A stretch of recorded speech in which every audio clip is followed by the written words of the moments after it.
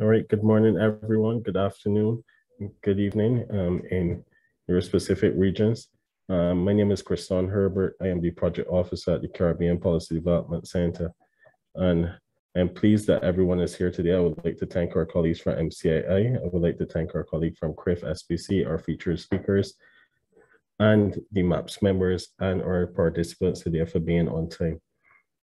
I would officially like to welcome you guys to Roundtable Discussion 6, Can the Livelihood Protection Policy reduce the impacts of natural hazards on vulnerable groups in the Caribbean?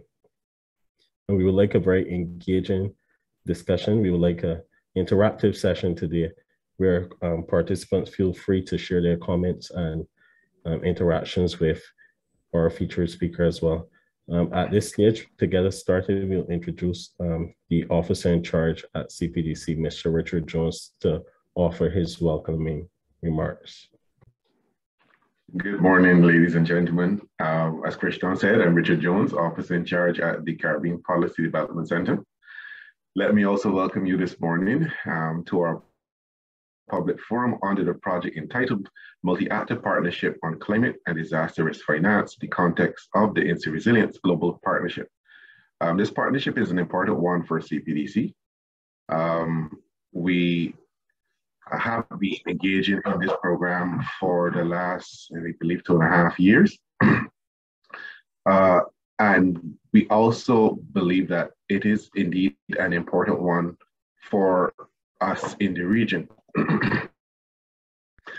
Christian will speak a little later on the program itself, the nature and extent of the initiative.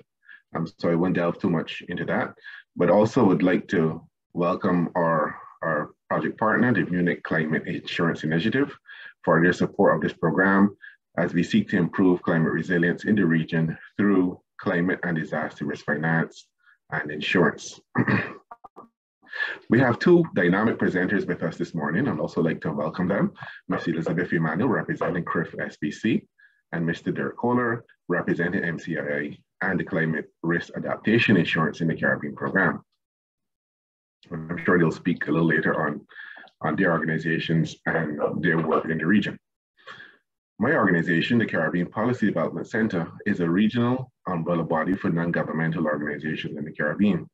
CPDC was established in 1991 to sensitize NGOs and the general public on key policy issues and to impact public policy making within the region.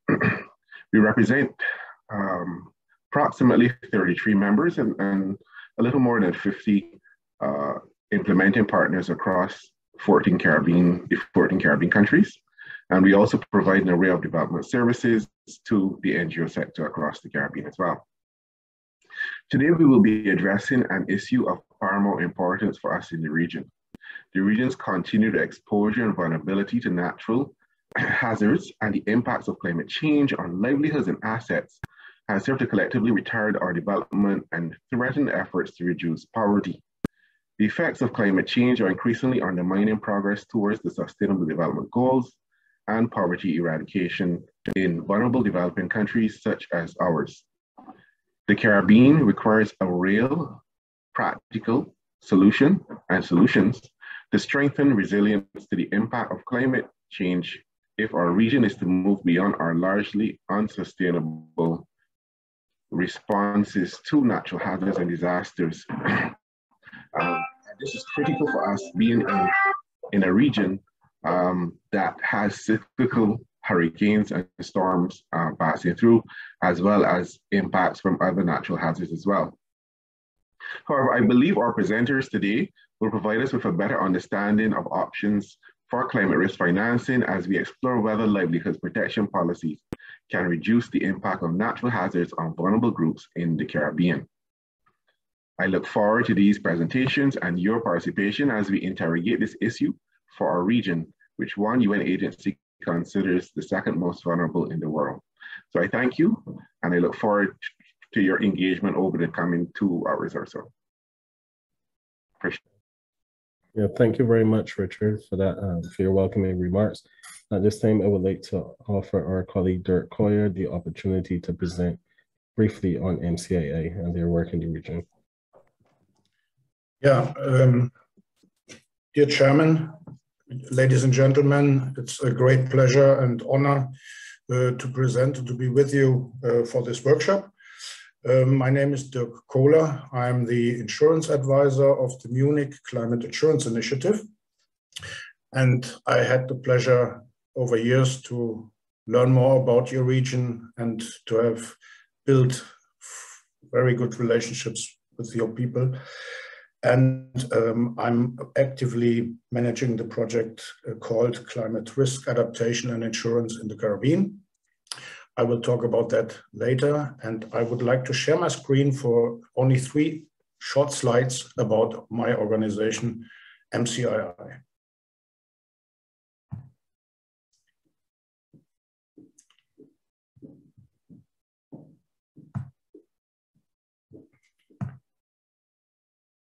Do you see my screen? Not as yet. Not? Not as yet. Not as yet. It's not working.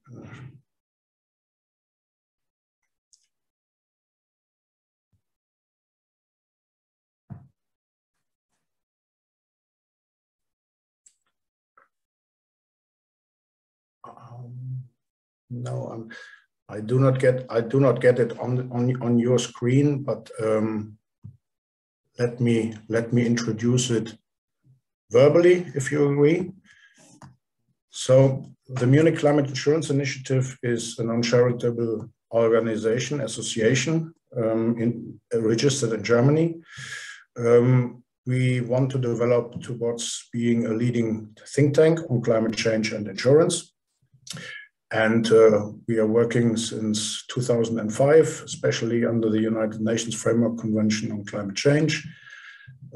And insurance plays in these negotiations an insurance role in adaptation to climate change. Our mission is to provide a forum for insurance-related expertise on climate change impacts and to explore how we develop sustainable solutions and approaches for risk and poverty reduction in the vulnerable countries. We are governed by our executive board, the MCII executive board, and its membership. And we have our project office located in Bonn, in Germany, at the United Nations University. We are part of the United Nations University, we are hosted. And our members include various backgrounds of experts from research and academia, from NGOs, especially from insurance companies, but also from the United Nations and out of the area of risk management and development practitioners. The main four pillars, or the main 3 pillars of MCII are in the area of policy governance and strategy, where we cooperate with international regimes such as UNFCCC under the UN system, especially with a focus on developing countries and emerging economies. And we have one department which is called the Analytics Department, which is working on improvement and implementation of conditions for financial protection mechanisms within a risk management approach. And the unit I'm part of, the team I'm part of, is the so-called Solutions and Practice Partnership team, which operationalizes concrete climate risk insurance mechanisms, is researching on these mechanisms, on their performance and impacts on communities.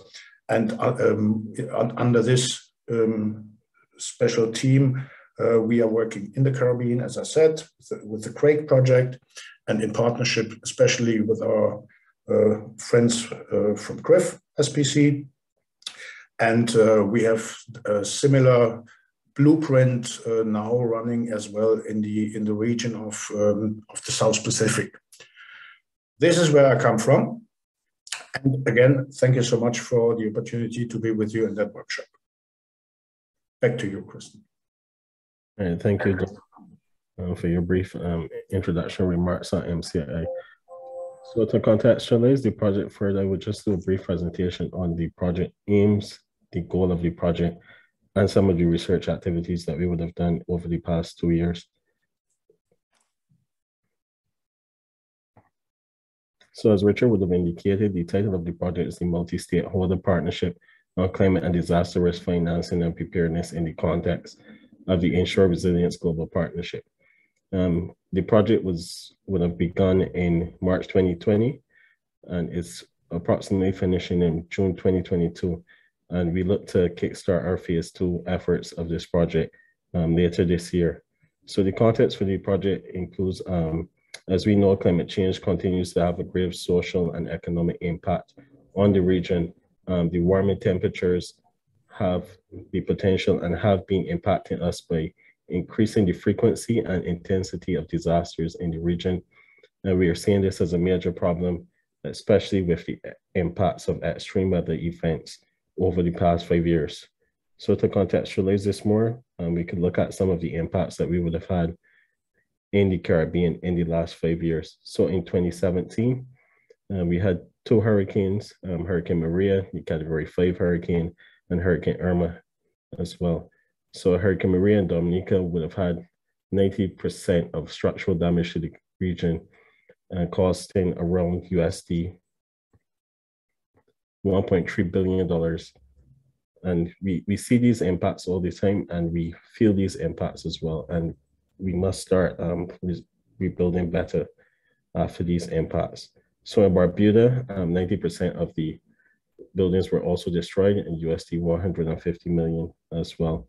We have the excessive rainfall events in Trinidad and Tobago in 2018, with approximately 80% of the country being affected. Hurricane Dorian in 2019 in Bahamas, where more than 1,000 houses were destroyed as a result of the hurricane, and a financial cost of USD 3.4 billion. The Lucifer eruptions in 2021 in St. Vincent, where there was major damages to the economic sectors, a cost of USD 238 million, which would have also impacted neighboring countries as well, as Barbados would have dealt with a lot of the ashfall cleanup and would have incurred some debt as well, trying to recover properly.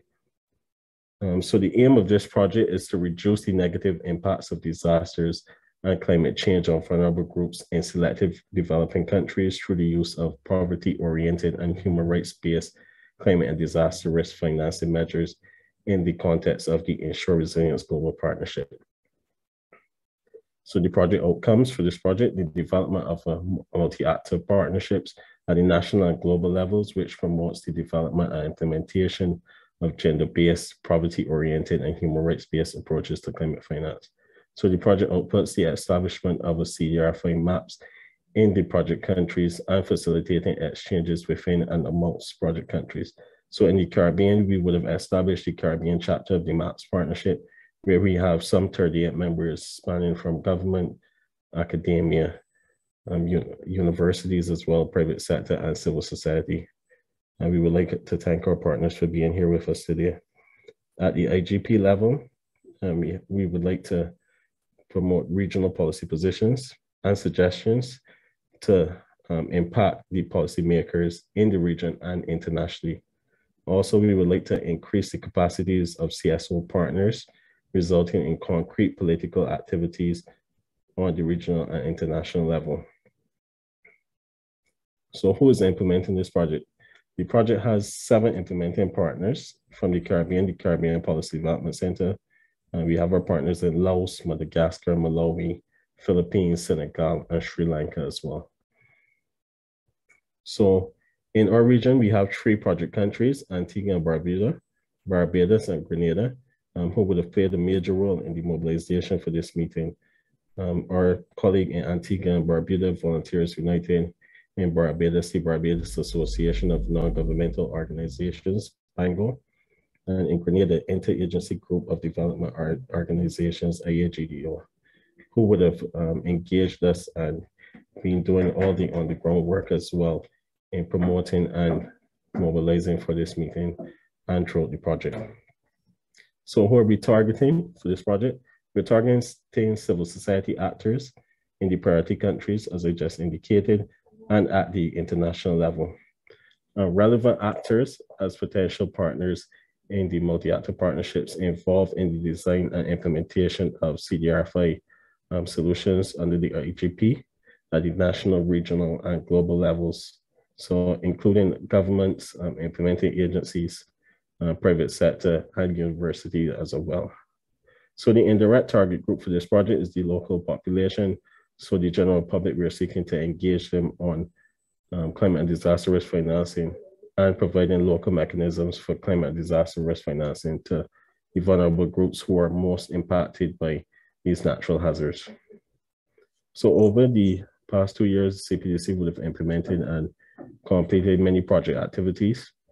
We would have implemented the Risk Resilience Hub, which looks to provide online learning materials and resources to civil society, academia, government, and the private sector as well on CDRFI. It was sought to educate, inform, and sensitize the general public on the project and to sensitize the general public about CPDC's work in risk resilience. CPDC has hosted 5 roundtable discussions previously. 1, the introduction to the project, the integrated climate risk management in partnership with our colleagues from SEDEMA, the gender and CDRFI small scale farmers, which was a research paper coordinated by CPDC, the flexible hurricane protection roundtable discussion in partnership with our colleagues from CREED in Dominica, and how CDRFI benefits MSMEs, which was another piece of research conducted by CPDC as well.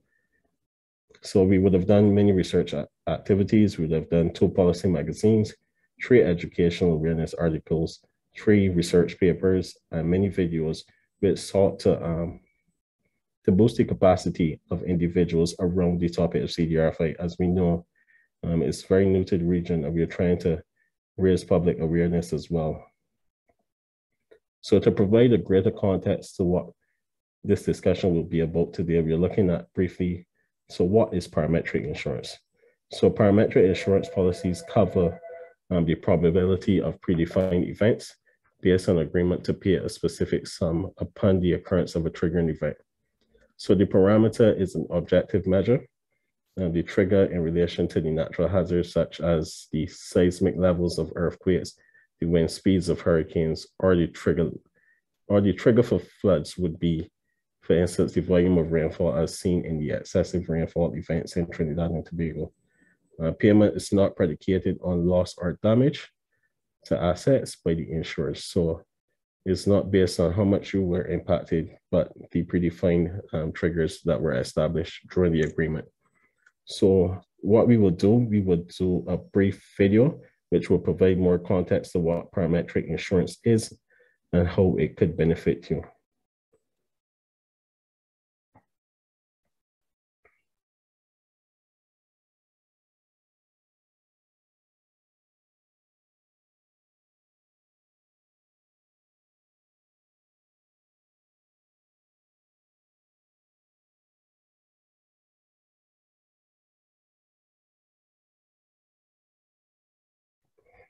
Just bear with me 1 second as I pull up the video.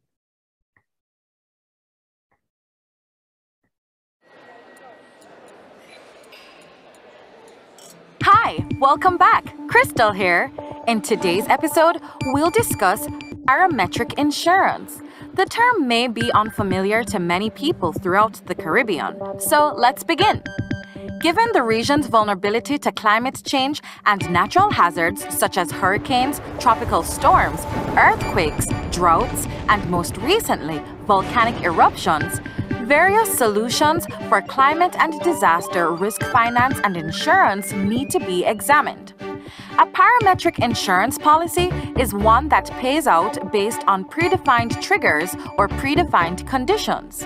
When the trigger or conditions are met, the policyholder will receive the payout. Simply put, payouts can be made based on the category of hurricanes, the magnitude of earthquakes, the level of wind speed, or the amount of rain recorded. These thresholds are monitored using satellite data and other mechanisms. Due to the unpredictability of weather systems globally, parametric insurance has played a critical role in responding to these natural hazards. The Caribbean has 2 parametric insurance products available for individuals.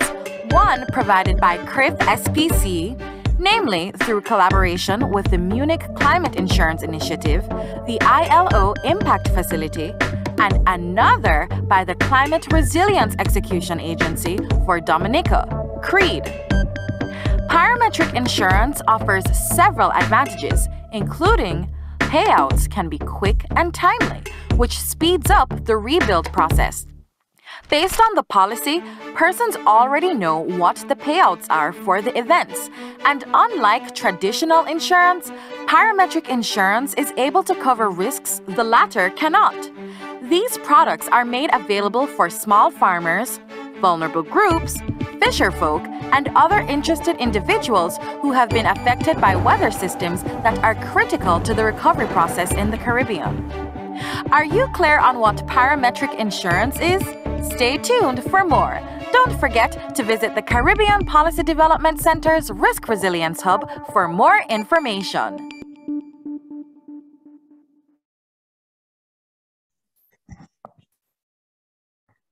All right, thank you. So what I want us to consider today is how do we prepare for natural hazards in the region? How long in advance do we prepare for natural hazards? And how do we recover from natural hazards? And feel free to put your comments into the chat. I will read them for you, or feel free to unmute and say how you recover from these disasters.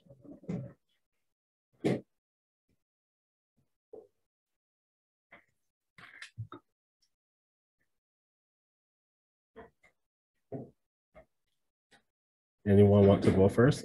Everyone's typing.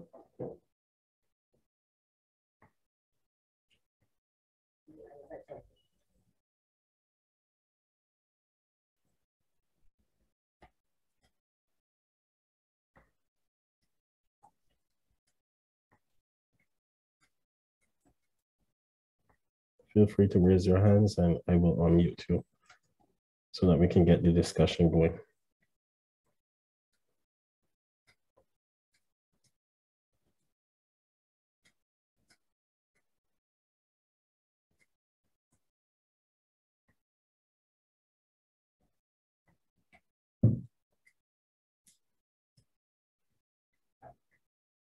So we have Geneva saying we tend to be reactive, not much preparation.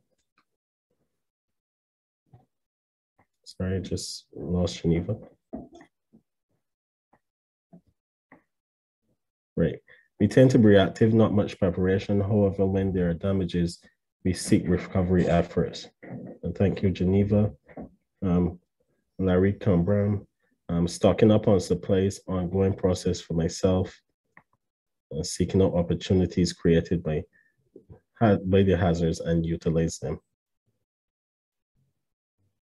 So we have Clarice with a question. When does a natural hazard become a natural disaster? So Ms. Evans-Gooden, you could go first and then I'll answer Clarice's question. Yeah, good afternoon all. Is the insurance that is covered for persons who were not impacted directly? For example, I'm a producer and none of my crops was affected by, let's say, the wind. None of my trees fell down. But lower down the road, across from me, the road is blocked, is damaged. My supplier is waiting on me for my supplies, but their facilities are damaged. And here I am stuck with all my produce. Couldn't move it from my farm, and my supply is damaged. I was not affected directly, but indirectly. Do any way that insurance is made available for people who are not affected indirectly, just as I explained? Thank you.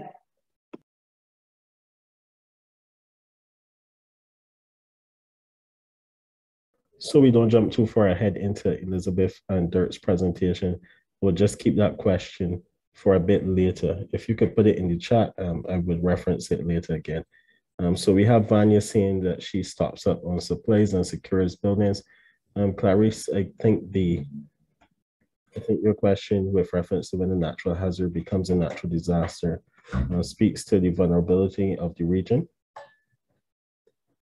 in terms of if you're not protected, if you're not insured or have the financial mechanisms in place, then the impacts could become disastrous for you or for your family member. So we have another question. Is there such a thing as pre-existing conditions that would exclude a potential policyholder from participating and obtaining the insurance? So at this stage, I see most of the questions are into the nitty-gritty of the presentations, either by Elizabeth or Dirk.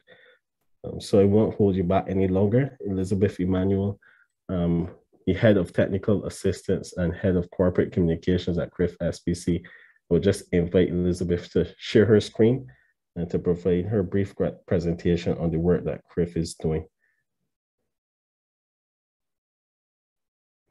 Elizabeth? Thank you, Kristen. Good morning, everyone, and I'm from CCRIF SPC. And a special thanks to the CPDC for inviting us this morning to present on the topic, can the Livelihood Protection Policy reduce the impacts of natural hazards on vulnerable groups in the Caribbean? But in asking us to present on this topic, they've also asked us to spend some time speaking about the work of CCRIF SPC in the Caribbean. And you would recognize from my presentation as I go through, I will touch a little bit on the natural hazard landscape in the Caribbean, the work we do with respect to parametric insurance.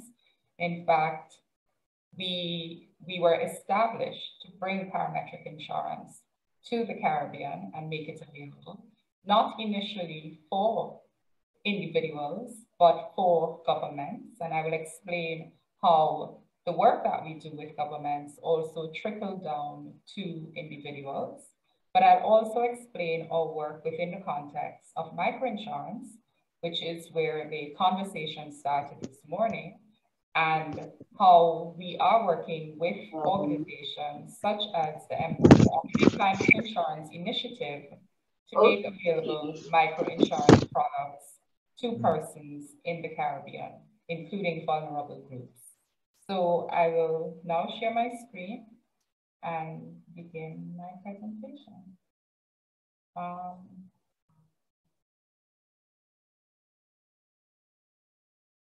Okay, sorry.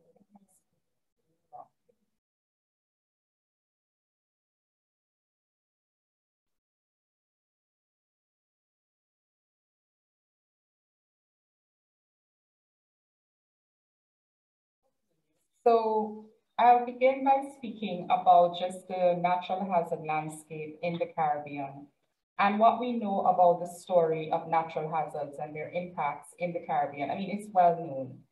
In the Caribbean and Central America, we also know that the frequency of hazards and disasters are increasing. And we also know that mortality from these disasters seem to be decreasing. But one of the things we also know is that economic costs are rising significantly. The Caribbean is defined as one of the most disaster-prone regions in the world. But I think what I want to also point out as well is that there are several other disasters that hazards that we are exposed to in the Caribbean. So beyond these natural hazards, related to meteorological hazards or geohazards such as earthquakes and volcanoes and environmental hazards, we're also impacted by man-made hazards and other biological and health-related hazards, which really speaks to the sort of the multi-hazard environment in which we exist. And these are exacerbated by other conditions in which we exist. We're small islands, and most of our people are concentrated within 1 to 5 kilometers of the coastline. For most of our countries, more than 80% of our infrastructure is located on that coastline. We begin to think about tourism, for example. further increasing the vulnerabilities that we are exposed to in the region. So when we think about earlier today, Kristen, he put up a slide on the impacts of some of these disasters on the Caribbean. And hurricanes such as Ivan, Maria, Matthew have had devastating impacts on Caribbean countries. We are highly exposed, as the slide here shows, and they have resulted in significant economic loss. In fact, Dominica stands out as quite a unique example because in 2015, they were impacted by Tropical Storm Erica, which cost them 96% of their gross domestic product. 2 years later, they were impacted by Hurricane Maria, which cost them 226% of their GDP. What we're seeing is that for the last, between 2000 and 2019, we have been impacted in Latin America and the Caribbean with 330 storms, an average of 17 hurricanes per year, and 23 Category 5 hurricanes between 2009 and 2019. The hurricane season of 2017, which many of us will not forget, with hurricanes Irma and Maria, 2 Cat 5 hurricanes within 2 weeks of each other, is the third worst on record in terms of the number of disasters and countries affected as a result of the magnitude of those 2 events. And of course, just 2-3 years ago, we had Hurricane Dorian in the Bahamas, and it was the strongest Atlantic hurricane in record to directly impact a landmass. And we know what happened on the islands of Abaco and Grand Bahama. But what do these storms result in? They result in higher deficits. They prevent governments from undoing what they would normally have been doing with respect to social development or having resources for education or healthcare, because these disasters cause countries to have to move resources into dealing with the impacts of the disaster, often moving already programmed resources for areas such as health, education, youth development, etc., into disasters or supporting recovery processes. They have negative impacts on industries such as tourism and agriculture. And we see year on year the impacts, for example, on agriculture and the impacts on people, on farmers, increasing poverty levels, and of course, negative impacts on economic growth. And if we throw the SDGs into that equation, what we're seeing is that it's pushing us further away from achieving the Sustainable Development Goals. So if left unchecked, the economic impact of disasters can create or generate larger losses that disrupt the long-term growth trajectories of countries. We can compare, for example, these natural disasters to financial crises. Both are exogenous events that represent covariate shocks across a country and across households. Economic damages from natural disasters jeopardize the health of national economies at a level comparable or greater than financial crises. So we have heard of, global financial crises, and we see the impacts on our economies. But natural disasters do something more than financial crises. They destroy human and physical capital stocks of countries, something that these financial crises do not. So we spoke a little bit about the disasters increasing, the cost of disasters increasing, etc. What this calls for is a greater focus on comprehensive disaster risk management. And when we think of comprehensive disaster risk management, we need to look at the 5 pillars of comprehensive disaster risk management. So we need to know our risks. We need to be able to identify them. We need to have hazard maps in place. We need to have actions or undertake activities that would reduce our risk. There is this pillar referred to as financial protection. And oftentimes when we hear about discussions around disaster risk management, this seems to be the pillar that is oftentimes missing. how do we prepare and plan for disasters? What are the costs of these disasters and how do we plan for them before they happen? Then there is preparedness and recovery and redevelopment. So the focus of my presentation will be on financial protection. All right, how do we, and this whole notion that you have been hearing bandied about in recent years, this whole notion of disaster risk financing. All right, what is disaster risk financing? And looking at the relationship between disaster risk financing, climate risk insurance, and climate change adaptation. So we're going to spend a little bit of time on that this morning. So when we talk about financial protection and we talk about disaster risk financing, in short, it's really about linking our fiscal policies with disaster risk management. So it's about, in layman's terms, really ensuring that our ministries of finance allocate resources for disasters if they occur. And why do they want to do that? They want to do that so that if a disaster does happen, they reduce the budget volatility in the country. All right? They reduce the impact.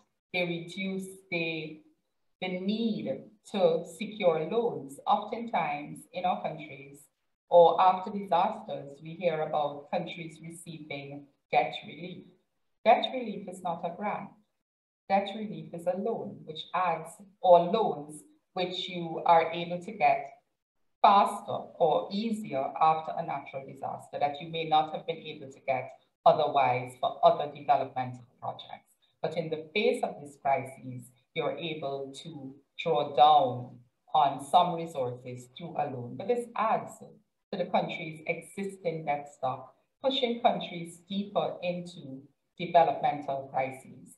So the idea is, how do we invest in disasters before they happen? So we're going to do everything. We're going to create, put in place programs and projects for risk reduction. We're going to look at our risk maps. We're going to look at our risk profiles. But then, is there a portion, is there a possibility that we can be impacted by a natural hazard? And with all that we have done, there is still a cost. So how do we put aside those resources in the event of a disaster to not rock our budgets to the extent that we may have to look externally for funding? One of the other things that has come out as well, I mean, if we go back to Haiti in 2010, pledges that were made then have still not been received by the government of Haiti. I think maybe even 6 months after the earthquake in 2010, most of the resources that they received would have come from my organization, CCRIF SPC, which provides parametric insurance. And I'll go into that in a little more detail. So the idea is to focus on financial protection and to link our fiscal policy with disaster risk management, all right? And it's becoming more commonplace for governments to consider the inclusion of disaster risk in fiscal policy to provide ways or more efficient means for countries to financially protect themselves against events that cannot be prevented. So there are several disaster risk financing instruments available to governments. Several instruments such as, and these instruments, for example, cover different types of events and focuses on different levels of intensity. So the figure that's before you shows the different types of events that we can be exposed to. So we may be exposed to local floods, we have minor earthquakes, and we also have high intensity earthquakes, high intensity storms, and hurricanes. And aligned to each of these are the best types of financial instruments to manage these disasters. So at a very low level, when we're talking about local flooding, landslides, flash flooding, we may want to focus, for example, governments may have in place national reserves or dedicated reserve funds or just annual budget allocations. But as we get to the more severe events, right, which usually has a lower probability of occurrence, when we're talking about these Cat 5 hurricanes, the instruments that governments may look at would be things like insurance. And parametric insurance is an example of what governments would purchase to deal with these severe events and with low probabilities. So we have parametric insurance. There is also indemnity insurance, which is regular insurance that they can purchase for infrastructure, etc. But we all know that with indemnity insurance, we can look at indemnity insurance as we look at the cars that we have. It takes time for those payouts to come from the insurance company because of the need to do assessments on the ground, right? Parametric insurance, as you saw in the video, is a little different from, or very different from indemnity insurance.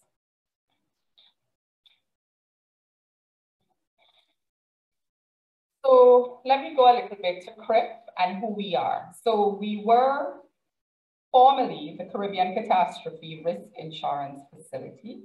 Now we're referred simply as CCRIF SPC. So that is our legal name is now CCRIF SPC. We are a segregated portfolio company. Our name had to be changed in about 2014 when we began to allow countries in Central America, where we created the mechanisms to allow countries in Central America and in other parts of the world to become members of CCRIF. So we moved to, and a segregated portfolio company also allows us to develop several new products for several perils. So let me go a little bit into CCRIF and how we got started. So following Hurricane Ivan in 2004, an event that I think many of us still remember, CARICOM heads of government approached the World Bank for assistance to design and implement a cost-effective risk financing program for member governments. Because at that time, following Hurricane Ivan, you recall that several countries were impacted. We were short on cash in the Caribbean. And there is a recognition that following a natural hazard event, there is need for quick liquidity. There is need for cash. So is there a mechanism that could be established to provide cash to Caribbean governments in the shortest period of time? And this led to what we now know as CCRIF SPC. At that time, it marked the beginning of the Caribbean Catastrophe Risk Insurance Facility, as I said before, which is now CCRIF SPC. We are the world's first multi-country, multi-peril risk pool providing parametric insurance. Why was parametric insurance decided or determined to be the instrument that we would provide? The selection of the parametric insurance instrument as a basis for CCRIF and the policies that we provide was largely driven by the fact that parametric insurance is generally less expensive than the equivalent traditional indemnity insurance that we know, as it does not, and the reason for this is that it does not require a loss assessment procedure after a disaster. And as a result of that, we're able to settle payments quickly. And in the case of CCRIF, once a country's policy, a government's policy is triggered, payments are made within 14 days of the event. And this is a key feature of CCRIF, and given the need for quick liquidity after a natural disaster. So we are a regional catastrophe fund for Caribbean and Central American governments to limit the financial impact of devastating hurricanes, earthquakes, excess rainfall events by quickly providing liquidity when a policy is triggered. For example, in the case of several countries after natural disasters, whilst we provide payment within 14 days of an event, there are several countries who need resources even before those 14 days. And we are able, in the case of a tropical cyclone, within 24 hours to determine how much, if the policy was triggered, one, the level of the payout, two, how much it is. It usually takes us about 2 weeks to go back, rerun the model, make sure we did the right thing. There is an auditing process in place to verify that, an external auditing process to verify that our calculations were correct, what we did was correct, etc. But it's usually not off the mark, and therefore, for several countries, we have provided them with at least 50% of their payout even before those 14 days. So we have the example of Dorian, for example. Within 5 days of the event, we provided them with 45% of their payout to begin immediate recovery needs. In the case of Thomas in St. Lucia in 2010, and the disruption to their water supplies and the breakdown of their main water treatment plant, we were able to provide them with 50% of their payout to begin the rehabilitation of that major water plant. That was that of course was a feeder to all other water plants on the island. And of course, we know the link and the relationships between water and disease following a natural disaster. At CCRIF, we are a development insurance company. So we are an insurance company, and to stay afloat, we have strategies that allow us an investment to make profits. As in insurance companies, we call those surpluses. But the surpluses that we make go back into our members. So as a development insurance company, we're not giving that profit or that surplus that we make to shareholders, but it goes back to our members in the form of reducing the cost of premiums on one hand, as well as developing technical assistance programs to support communities, people, governments in our member countries in the areas of disaster risk management and climate change adaptation. So the products that we provide, we offer 5 parametric insurance products. For earthquakes, tropical cyclones, excess rainfall. In 2019, we launched a product for the fisheries sector, and this was the first of its kind anywhere in the world to support the fisheries sector and vulnerable fisherfolk. And we recently launched a product in 2020, the electric utilities policy that targets transmission and distribution. So one of the things that we're able to do with parametric insurance as well is to provide cover for sectors or that will not normally be able to access regular indemnity insurance. So in the case of electric utility companies, the generation plants, they do have indemnity insurance for generation, but the ability to access that same type of insurance for lines and poles, overhead lines and poles, is prohibitive. All right, so oftentimes when we do have an event and those poles and lines go down, the cost to recover, whilst they may have, for example, several companies say they have self-insurance funds, within one disaster that is wiped out. And then the cost of trying to build back that fund translate into the bills of consumers in many countries. So these are our 5 products. Our earthquake policy is based on losses due to ground shaking, tropical cyclone, based on losses due to wind and storm surge, excess rainfall, based on losses due to the amount of rainfall, and for coast, which is what we call our fisheries policy, based on losses in the fisheries sector due to rain waves and storm surge. And of course, electric utilities due to losses based on wind. Our policies, let me touch a little bit. I know we had that video on parametric insurance, and what I'm going to say here is not dissimilar to what you would have heard earlier.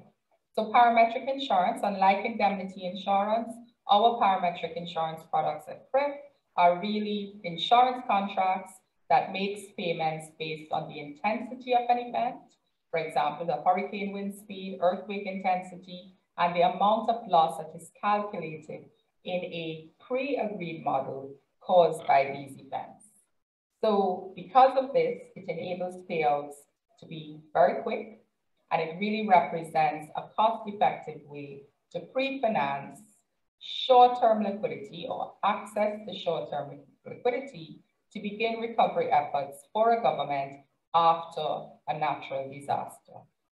Okay, we can make payouts of up to $150 million per peril for each country, right? So just to recap, when we speak about parametric insurance, it covers the probability of a predefined event actually happening, such as a major hurricane or earthquake, instead of indemnifying actual loss incurred, and pays according to that predefined scheme. Okay, so as a country, you determine the probability of an event occurring, and if that event actually occurs, based on what you would have purchased from us, there is a likelihood of a payout. So what we do is that we insure a policyholder or a government against the occurrence of a specific event by paying a set amount based on the magnitude of the event as opposed to the magnitude of the losses, right? Which is what the traditional indemnity insurance product does, because it has to, and that is why it has to go on the ground and actually determine the losses on the ground. So we are able to make a payment upon the occurrence of this triggering event, right? And this is therefore detached from the damage to a specific asset or the damage to a specific, say, farm, right? Or a specific piece of infrastructure. And of course, as I said before, we make payments based on the intensity of this event. So of course, we have several risk models that underpin these policies that we sell or these products, and they are considered very innovative and fit for purpose. And of course, as new data becomes available, so following the hurricanes in 2017, Irma and Maria, for example, we did go through a process of updating our models to capture these new events. So we do possess a wealth of experience, a wealth of knowledge as a facility, a wealth of data, and this allows us to develop new products for additional perils and sectors. Today, in 2007, when we were established, so following Hurricane Ivan, we were established 3 years after in 2007, where we actually started with 16 member governments. Today we have 23 members, 7 more than the original 16 that joined in 2007, sorry. We now have 3 members from Central America, and it is expected that we should be, several new members from Central America should come on starting this policy year. For us, our year starts on June 1. So we have 3 members from Central America, 19 from the Caribbean, and we currently have 1 electric utility company in the Caribbean, which is ANGLEC, the Anguilla Electric Utility Company. We are in discussions with several other utility companies in the region who have expressed interest to procure the electric utility product. So as I said before, we have demonstrated that catastrophe risk insurance can provide a level of financial protection for countries vulnerable to natural disasters. Since 2007, we have made 54 payouts, totaling US $245 million to 16 of our member governments. Now, I want to pause here a second to remind you that CCRIF was never set up to cover all the losses on the ground from a natural disaster. So we view our payouts as relatively small compared to the overwhelming cost of rebuilding. Notwithstanding that, all our recipient governments have actually expressed appreciation for the rapid infusion of liquidity, which they're able to use to address their immediate priorities post-disaster. And you'll see that pie chart on the screen, which is showing that 63% of payouts made by CCRIF go to immediate post-event activities. About 19% long-term infrastructure work. So following Hurricane Irma, the TCI, for example, used most of their payout, which was about $20 million to build back better the infrastructure for schools. Most of their schools were damaged as a result of Irma. There is also support to economic sectors. For example, following Hurricane Matthew, St. Lucia had a payout of about $3-something million that they put directly into the agricultural sector to support farmers. We also have funds that go into things like risk mitigation activities to reduce future vulnerability. And I think another good example that we've had is Anguilla following Irma as well, in which most of their payout went to the tourism sector. And oftentimes persons ask, why would they have invested in the tourism sector? And we're talking September of a year that you're hit by this devastating hurricane, and you have a winter tourist season starting 3 months in December. How do you ensure that your hoteliers can recover fast enough to have those tourists come in? And when we think of tourism, we're also thinking of jobs. If our tourism sector is closed, or the tourist operators, they will find other countries to send those tourists to. How do we ensure that those tourists come? So in that case, before the indemnity insurance scheme, they chose to support their tourism sector. Our largest payout was $40 million just last year in August to Haiti, following the earthquake in that country. So this is just a snapshot of the CCRIF products, or current products and products that are in development by CCRIF. So for example, we have recently developed a drought product for the Caribbean, and that product is currently under review. We are in the process of developing a runoff model for some of our larger Caribbean countries, for example, Guyana and Suriname, who are not yet members of CCRIF simply because they require a flood-related model.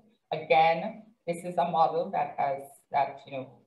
our Central American governments would have a lot of interest in because of the notion of international water in the sense that rivers in one country oftentimes impact other countries. So we do have situations like Belize, for example, where there is no rain in Belize, and because of a neighboring country and rain in that country and flooding in that country, you would have communities in Belize being flooded. So this product aims to cover that. We're also looking at products for agriculture, for the agricultural sector, which is currently in development. And we're actually working with the World Bank on a product for the housing sector. And the pilot for that is Dominica. So we're working with the government of Dominica and the World Bank and to have this product.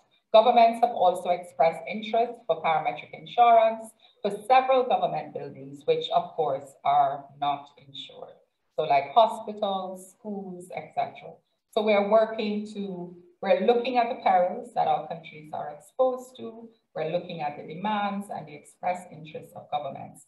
Our post product for fisheries, which I'll go into a little bit, because whilst it is a sovereign level product like our other products, it has microinsurance components because it is specifically designed to support the fisheries sector. Oh, fisher folk, not fisher folk. So I'll move on here.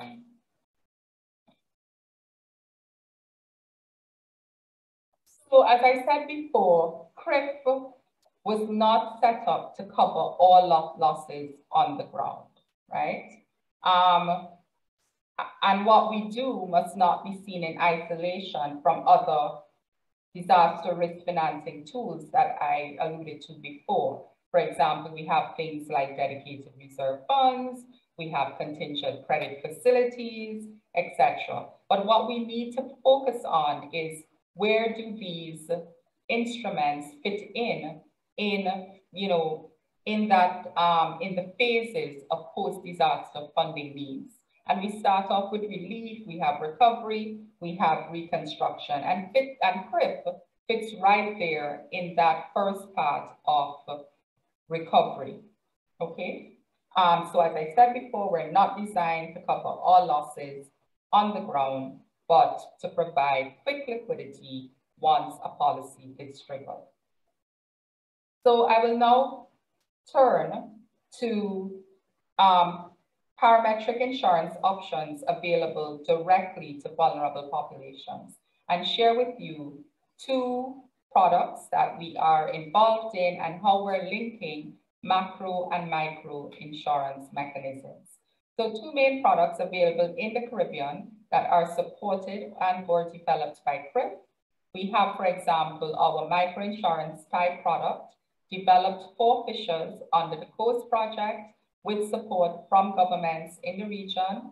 And then we are now in the process of leading the transition phase of the climate risk adaptation and insurance in the Caribbean project, the CRAIG project, and of course, under that project, the Livelihood Protection Policy was produced. I will not go into much detail on the LPP, but more so the role that CRIF is playing with respect to the Livelihood Protection Policy and what we intend to achieve with that. So microinsurance is key in supporting vulnerable populations following natural disasters. And when we speak about microinsurance, we're really referring to insurance services offered primarily to clients with low income and limited access to mainstream insurance services and other means of coping with risk. Okay, I mentioned before that we have these two instruments that we are working with. So what these insurance instruments do is that they provide protection for low-income persons against specific perils in exchange for premium payments proportionate to the likelihood of and cost of the risk involved. And we looked at parametric insurance at the sovereign level, and it applies right here. Now, today, microinsurance is recognized as a means of financial security to enable low-income families, people, communities to access insurance against natural disasters and other exogenous shocks. In fact, microinsurance can be considered as a key component in a country's financial inclusion policy. It's an effective risk transfer mechanism and an integral part of a country's disaster risk management policy and strategy. More and more today, we're seeing microinsurance being incorporated into social protection policies to improve the shock responsiveness of those policies. So whilst oftentimes we say microinsurance, yes, it helps vulnerable people and it allows vulnerable people and groups to access insurance, more and more there is recognition of the significant roles that government can play with respect to microinsurance. On one hand, as part of financial inclusion, and on the other hand, to make their social protection policies more shock responsive. In other words, should governments participate in, for example, purchasing policies such as the Livelihood Protection Policy, so that in the event of a disaster happening, they can utilize those resources specifically for vulnerable groups that may have been impacted. So outside of a CRIF payout, which when a country gets a CRIF payout, it's using it to clear roads and put in place Bailey bridges or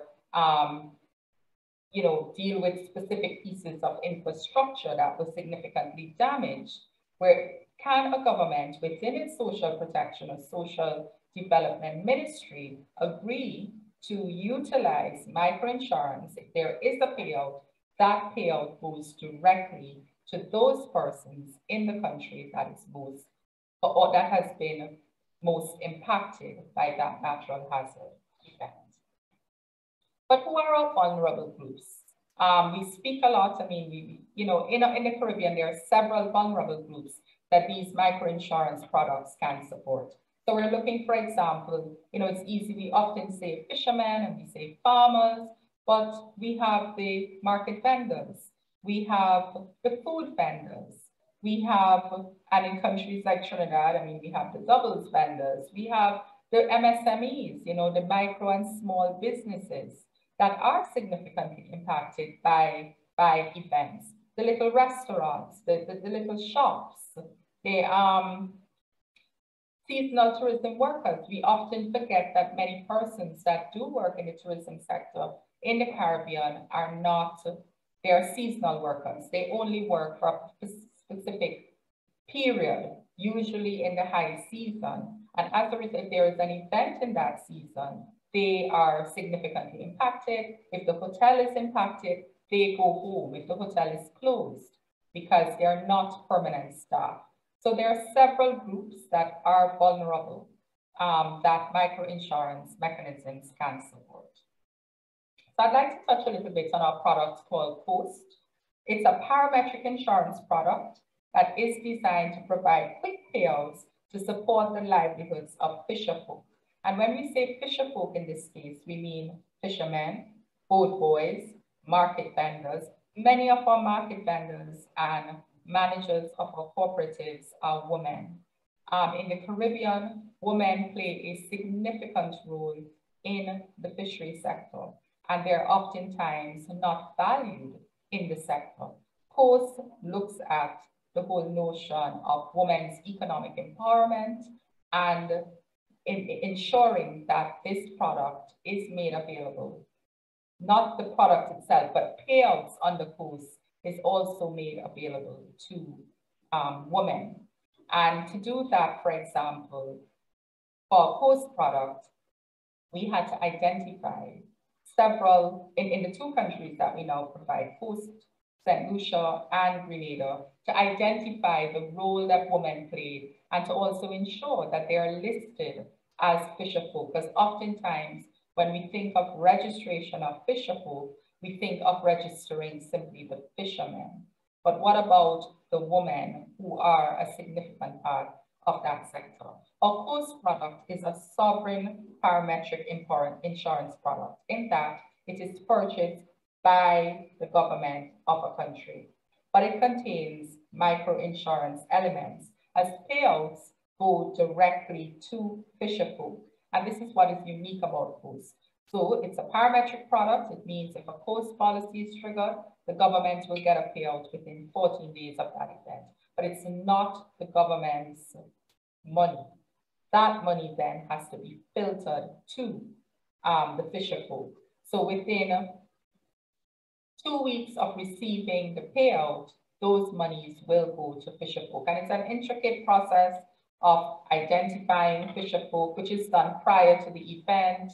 We make changes are made to those lists on a monthly basis to add people. I mean, it's a whole process that we have to, to clean those lists, to ensure that we didn't have persons who who are no longer alive, etc. But to clean those lists and have those lists always ready in the event of a payout. So Post encourages inclusiveness, as I said before, and participation of women, and will provide payouts to many women who contribute to the fishing industry as managers of the fish markets and as vendors. We see Post as a highly innovative product as it links sovereign level insurance with social protection strategies, and of course it directly supports fisherfolk and others working in the fisheries sector.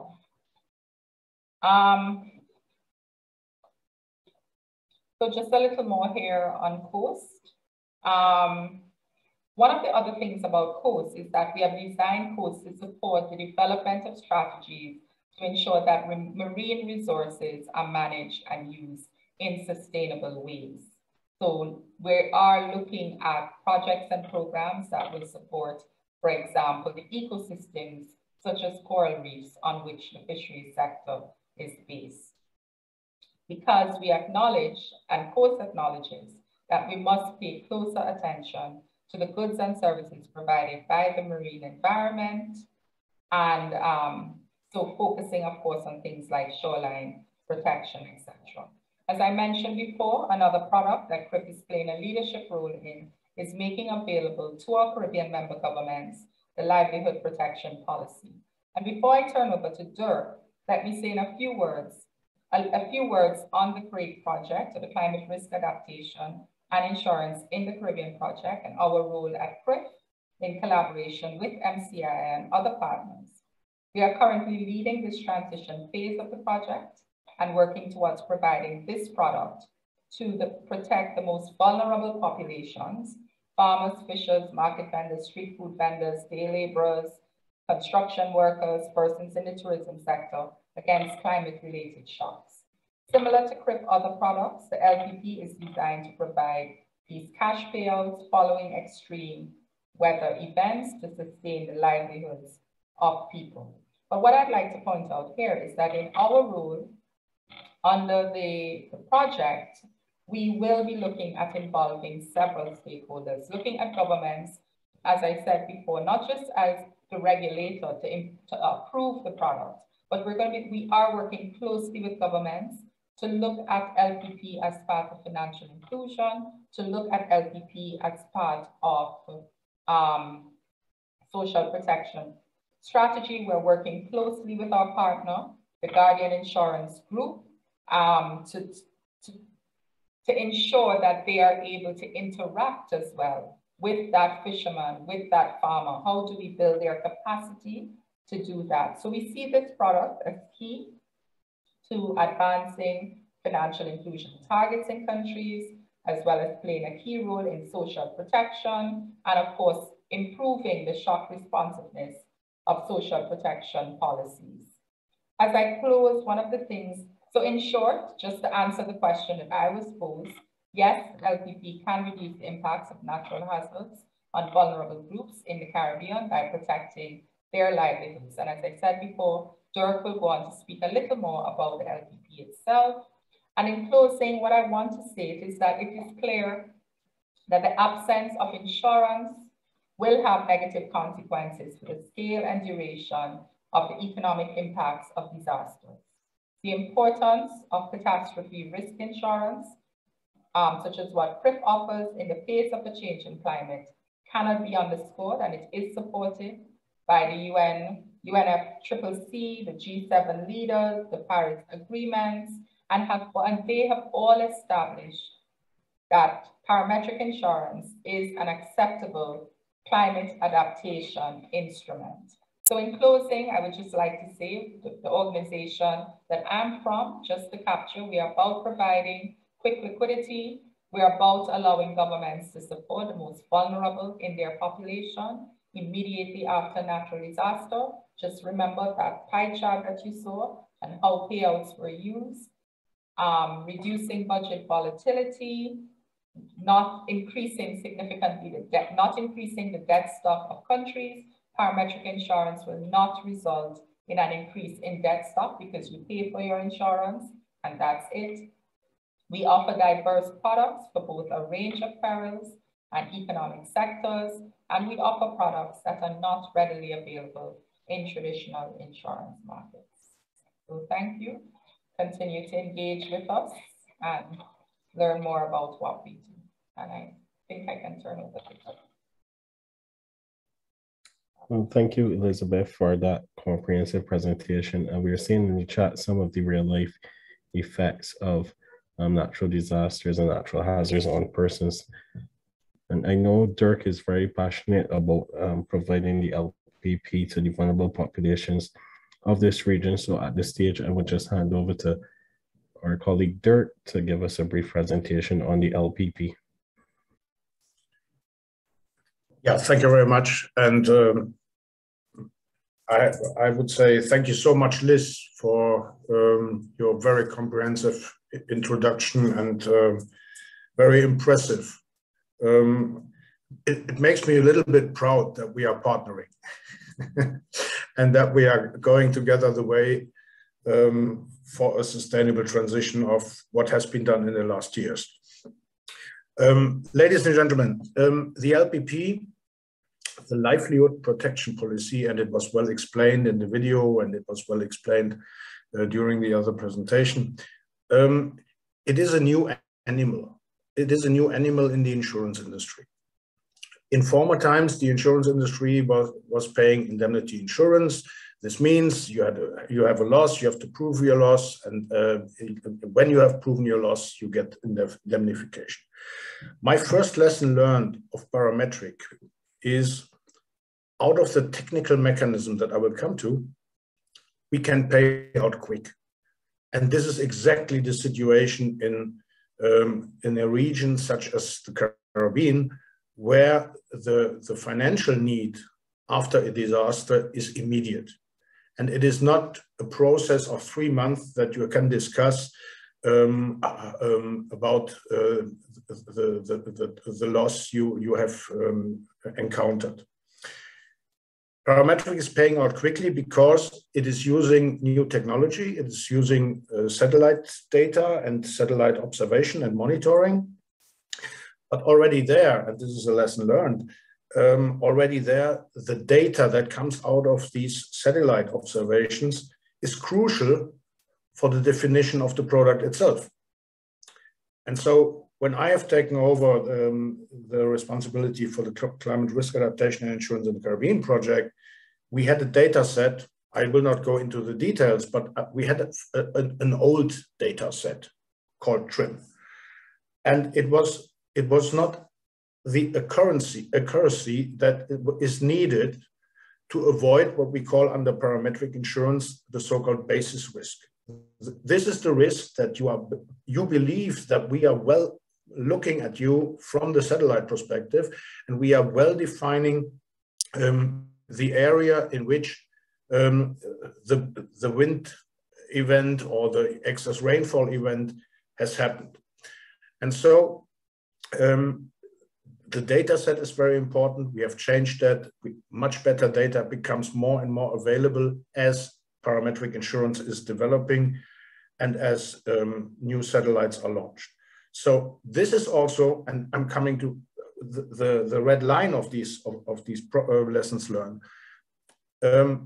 This was also a problem to identify insurance companies, because they are business, that accept the data set which is underlying an insurance product that is paying out quickly, that an insurance product that is available at a micro level.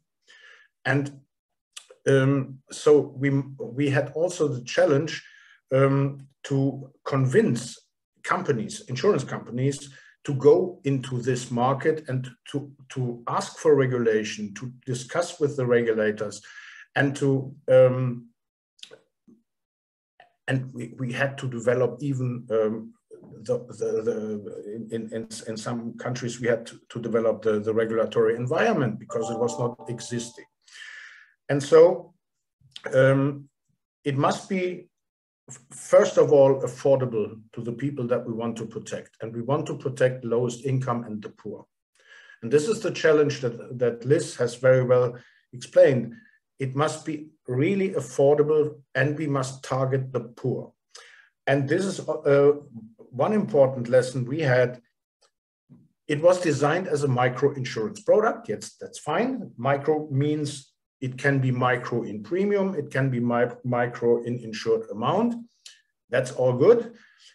But in any way, insurance stays a concept, and this is why it was retained by the G7 in 2015. Insurance is a concept where somebody has to pay his premium to get the security of a legal binding environment, a legal binding contract, so that he gets indemnification.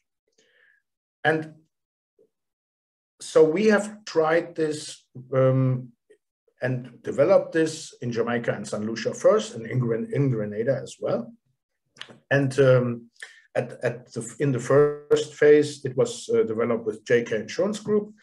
And JK Insurance Group today has a renamed product that they are calling the Weather Protect. That's fine. So they are still in this space. We have now a new partner, which is Guardian Insurance in our program, we are still having this working title, Livelihood Protection Policy, the LPP, because it becomes to be known in our region more and more. But I want to come back to the affordability because it's crucial. If we offer this product, the pricing is very high because the insurers are looking at the technical risk. And if you calculate the technical risk for one, whatever currency, for one, you have a 5% risk that it happens each year on wind, extreme wind.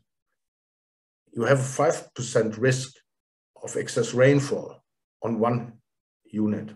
So if you take this as a technical risk and the monetary type of definition of the risk, then insurance industry sets on top distribution cost, admin cost, margin. Then there is a reinsurer behind, because direct insurers in the region also need reinsurance, the insurer of the insurer capacity. And so it becomes more and more expensive.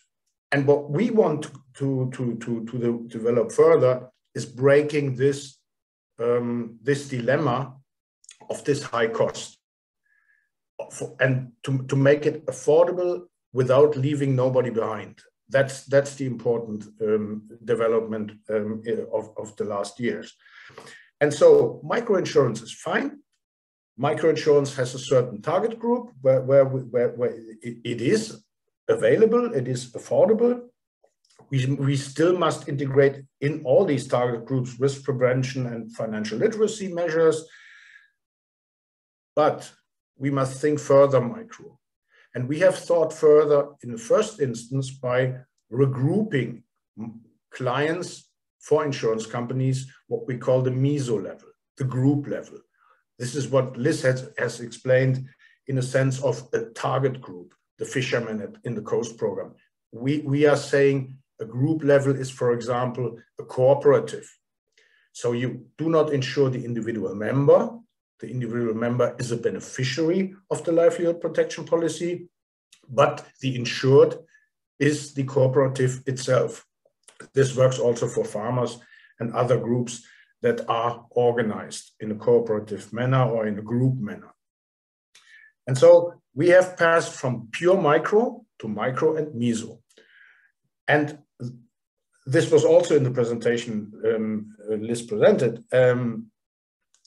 The next level is how to get the macro level, the governmental level, the sovereign level, down to the micro level, and including the poor. With what type of mechanisms? That's a lesson learned we had as well. We must work on this macro to micro approach, including the poor.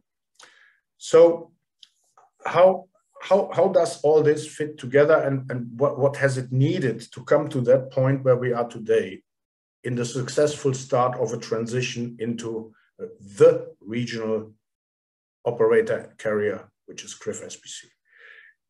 It needs a donor. We have been supported by the German Environmental Ministry. It needs the right partnerships. We have CCRIF SPC and still CCRIF SPC as the major implementation partner. We have the ILO, the International Labour Organization, a sister organization from our university. We have a modeler who is designing and acting all around these data and finding better data, quicker data, and less costly data. We are thinking about digitalization. But it must be, again, affordable, practical, and it must be new technology that is reliable also in extreme situations such as natural disasters. So experience Jamaica, St. Lucia, we had a nice little insurance portfolio where we had individuals that have purchased the insurance directly. We had these first group contracts, and we have decided that this is the way forward. And we had payouts, and we had correct payouts, but we had also wrong payouts.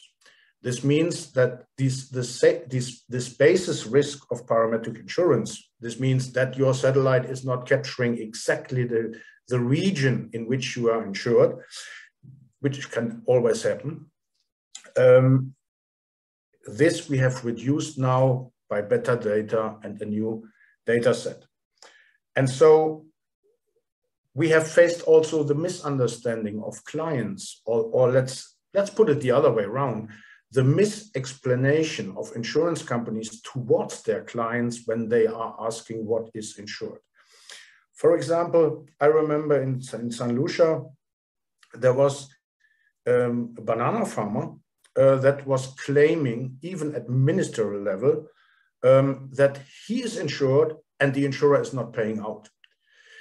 The problem was the value of the insurance, the trigger value of the insurance contract was not designed for the vulnerability of his banana plantation.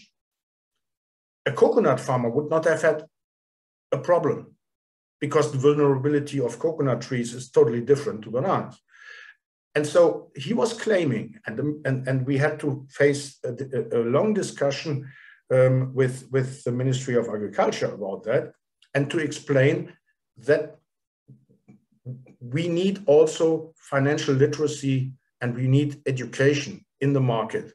It is not enough just to license or regulate these type of insurance solutions, but we must also educate the clients, the future clients, and the people.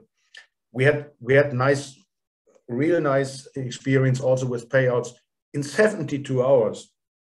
It is feasible. It is feasible. For the moment, it is not regulated for 72 hours. It's regulated for 40 days, payout after the event. That's the legal the legal maximum.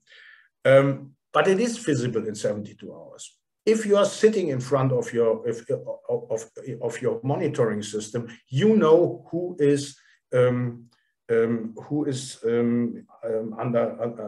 under threat by the natural disaster. I believe that the phase we are now starting, the so-called transition phase of the climate risk adaptation and insurance in the Caribbean project, is a big opportunity because the market has developed. There are a lot of insurance companies that are interested in this new market. It is also a market entry for insurance companies in a new group, in a new target group, a target group that is developing, and perhaps today micro, but tomorrow you have more. And so it is an entrance door to new clients. And so we feel that the insurance industry is coming up, is coming with us, is developing further. The reinsurers, they have done it in the past, lesson learned, Jamaica and St. Lucia, they have done it some sort of, it is on our charity list. This is not the right way. We want products, we want companies that are proud to have these products in the market. We want clients that renew each year their contract because they are confident and have built trust and understood what their insurer is offering to them, and they can afford it. And we need, and this is my final comment, and we need political responsibility for this type of protection mechanisms that are available now. There is the responsibility of governments. Chris, CCRIF has solutions in that area. There is also an international and multi-global country responsibility, and we call it the polluter pays principle. Thank you. Thank you, Dirk, for a very informative and passionate presentation. At this stage, we will hand over to our colleague, Geneva Oliveri, who will be facilitating the question and answer section of this event. I would just like to encourage everyone, if you have any questions, to please place them in the chat. Geneva would read them out, or feel free to raise your hands and ask your questions. Thank you. Thank you, Kristan. Thank you very much. Well, firstly, I know that earlier, Mr. Evans Gooden would have posed a question on the coverage for farmers who are affected indirectly by disaster. Perhaps we could start with that question, and then we could receive other questions and comments from the participants. So I leave it to the panel to answer that particular question.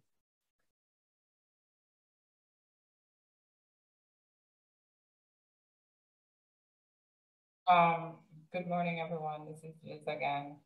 Okay, well, I'll just say very quickly that with parametric insurance products and products like the Livelihood Protection Policy, anyone can purchase such a policy. And if it triggers, it means that your livelihood will be protected as well. So the short answer is you are able to purchase that product, and in the event of a triggering event, for want of a better word, you will receive a payout as well. So in that way, your livelihood will also be protected. Thank you very much for addressing that question in a very concise manner. Thank you. I hope, Mr. Gooden, that you would have received the answer that you are looking for. Can we go to Byron Blake next? I see your hand up, Mr. Blake. Oh, Evans? Thank you. Thank you very much. Byron Blake here, and I'm speaking from Jamaica. Yes, hi, Mr. Blake, welcome. Originally of CARICOM. Fantastic. I want to raise an issue which Dirk touched on, but did not go into it at all as his very last point. The size of the risk and the frequency of occurrence and all of that. Certainly the climate change arena depends upon what is happening, what pollution is taking place, and so forth. All right? Because if you're having 20-year occurrence as against a 5-year occurrence, the size of the risk are just not a proportion. That riskiness is due to an external factor. But the insurance we are setting up has to be paid internally. And I think what Dirk was saying was, what did not want to go into it is that there is a part of that insurance, and to reduce the cost of that insurance, the part payment, which needs to come elsewhere. As a matter of fact, I think Liz did mention it in the sense that she, again, skipped over the fact, but said it, that you need donor. But donor has a connotation that you are giving me something, and polluter pay says you have a responsibility to pay. And I think part of what has been happening over time, because that part is not happening, then we are going to the insurance, which is an important sort of costly substitute to the vulnerable. Of course, if you are vulnerable and there's nothing else, you have to go to this. But we have to go back and say, how do we reduce the cost, the fundamental cost of the insurance? And to reduce the fundamental cost of the insurance, we have to reduce the frequency and the strength of the risk. We have to reduce that. And if we're not reducing it by mitigating it, then we have to pay an amount that goes towards subsidizing the insurance. Because otherwise, the final client is picking up a burden, which quite frankly, he cannot bear over time. And even when the governments come in,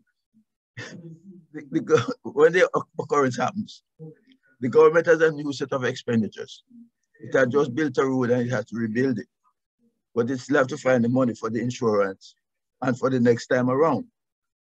If we look at those things, we realize that they are not sustainable. And therefore, we cannot, while we recognize the importance of the insurance and all of these mechanisms which have to be done because you have to find a way, that we have to go back also.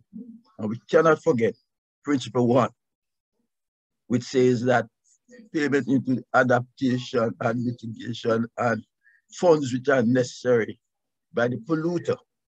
Let me call the person who causes or who increases the level of the basic risk because it increases the level of the occurrence, that fund has to be there to be a part of the cost. Otherwise, just the insurance cannot do it. And governments and the final person, impactees, cannot bear it over time. It's not sustainable. And I think this is something which, as we discuss, the importance of these mechanisms which are designed to help out, because there's nothing else that we have to see now. How do we support those mechanisms so that everything can become sustainable over time? Thank you. Thank you, Mr. Blake. Thank you very much for weighing in and giving us a lot to think about in terms of insurance coverage and risk.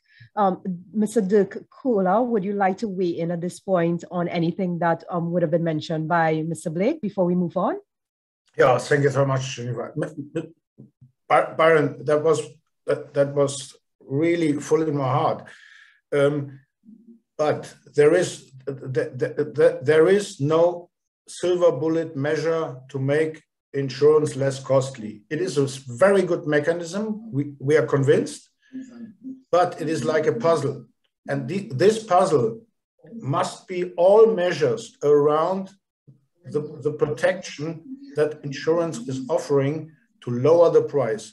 And this is what we have to do. And this means also thinking outside the box. If you are asking only the insurance companies about solutions to bring costs down, then we are talking subsidy. That's the easiest and the only thing they have in mind. But there is a family of measures, and this family of measures must be transparently developed and given to the whole market. That's our next challenge. Thank you so much for your comment. Thank you very much, Mr. Kohler, for that very insightful response to Mr. Blake's contribution. I would then, before we go to Miss Marjorie Beezer, I would like to mention a question raised by Mr. Elijah James. Are there any scenarios where someone would be deemed ineligible to sign up, maybe a highly frequent event or area?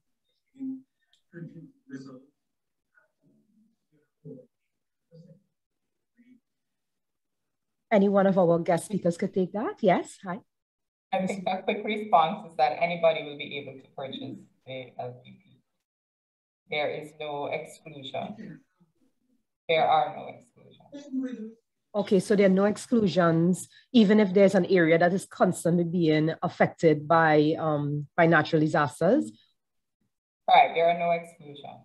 Okay, okay, thank you very much. Elijah, well, we have our answer there. Yes? Hi, Geneva. Hi, thank Elijah. you for that question. Thank you for asking the question. I just wanted to follow up. So is that something that will make the fund itself sustainable, especially if you have, because I know generally the whole concept of insurance is balancing risk. So if you know for sure something is happening consistently and you have to consistently pay out of it, doesn't that eventually at some point in time make the fund or deplete the fund to a point of unsustainability? Yeah, I can take this one if I'm allowed to, Geneva. Yes, please proceed. Thank you. We still have, at highest risk level, we still have some sort of portfolio diversification of risk. This means it will not hit all the regions and all the people and all the portfolio that the insurer has. This is why we have a market premium that can be adopted. So it is a question of risk exchange and even thinking broader. For example, in our project, my German government, I'm a German, so my government has decided 5 pilot countries. This makes no sense because the more countries you are dealing with, the less you have the risk that all countries are hit by the same event. And you're better placed to know how hurricanes function. And so we have a risk exchange, and this makes it insurable, even in the long run and even in a sustainable manner. I think technically we are not facing this. We are facing the risk of probability and severity, and this means the pricing. That's for sure. But we can offer it in the future. Thank you very much for that. But can I just ask one thing of you at this point? Could you repeat the 5 project countries for those persons who probably came in late or was not able to hear the 5 project countries? Yeah, sorry. Is my connection so bad? It is Jamaica. Mr. Blake, could you just mute your mic so that we wouldn't get the feedback? Thank you. Thank you. I think it's unmuted again. Thanks. Yeah, okay, sorry about that. Please proceed, Mr. Kula. No problem. It is Jamaica, St. Lucia, Grenada, Belize, and Trinidad and Tobago. And we are our team ambition, including our friends with CCRIF, is to bring it to the whole region, to the whole Caribbean. The idea that we have developed so far. Okay, thank you very much. Thank you for clarifying that for us. We would now open the floor for Miss Marjorie Biza. Miss Biza, you could unmute and take the floor. Thank you so much. My question piggybacks on the one from Mr. James. If there are these recurring incidents, I'm a recurring applicant. You know, I'm filing claims repeatedly. Is there going to be the traditional spike or hike in the cost of my premiums going forward? So then affordability, at that point, affordability becomes an issue. Also, a bit of curiosity about how the countries were selected for the pilot. I couldn't help but notice that, again, it's predominantly larger islands in the Caribbean. So I'm just curious how the decision was made to select the pilot countries. Thank you. Thank you for that question. Our panelists, feel free to weigh in and respond. Perhaps Liz wants to come in as well, and I can answer on the 5 pilot countries. Let's put it that way. I'm in a public space here, but let's put it in a very open way. If you make projects with the donor community, then you must accept what the donor wishes. And it may make sense, it may make no sense. And it is true, there are more exposed countries to these type of risks, winter and excess rainfall. And there are bigger countries that would have made much easier for us to convince the insurance industry. It is simply a political choice of the donor. And this is why we must make it a solution that the market is driving and not just donor money. That's my personal. If I could add to that as well. One of the other things, in terms of the larger countries like Jamaica and Trinidad, the idea was to also try to bring scale to the project because it's microinsurance. So you would want to have, to make it viable, I think it kind of goes back to Elijah's point as well, you also want to have scale. So it was about introducing it in the first instance, but also trying to look at where we had the largest amount of, say, farmers and fishers and food vendors. So that would bring, for example, Jamaica and vulnerable persons, Jamaica and Trinidad and Tobago in the mix. There was also a slight notion on the development of the insurance sector itself and the readiness. But the good thing is that because CCRIF works in 19 Caribbean countries, the intent is for this product, to be rolled out into all CCRIF member countries. And one of the things that we're working with the Guardian Group. So whilst the project supports the 5 pilot countries at this point, the Guardian Group actually operates in all of those 19 countries that are our members. And it really doesn't prevent them from, as a private sector company, offering it to a country that has an express interest. In fact, just this week, through our policy renewal process with countries, we've had a number of express benefits for the LPP, and that we need to share with the Guardian Group. In fact, in one particular country, a permanent secretary actually said, well, you won't even need to do any marketing for this product in my country because we know vulnerability and we know the power of insurance. And we can be a best practice. I mean, so we are looking at other mechanisms to even roll out faster than the project itself. So. Thank you for that. And to the second part of my question, with regard to affordability, would the premium, as in traditional insurance products, would the premiums increase as the number of times you would have filed claims increase? Does that make sense? So is there a relationship between the two? Will my cost for my insurance go up because I have to file claims more frequently because I am frequently impacted by the climate change concerns?